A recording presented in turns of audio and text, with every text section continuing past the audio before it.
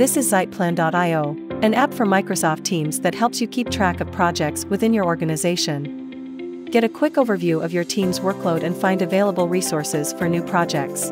Let's take a quick look at the functionality the app provides in both the free and paid version. To add people to the schedule view, go to Team. Search and add users from your organization.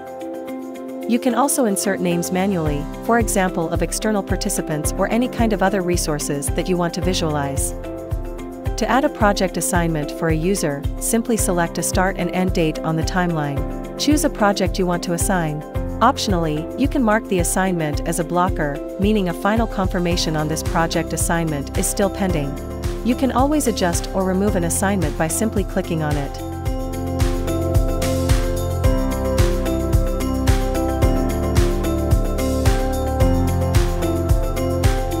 Overlapping assignments are supported as well.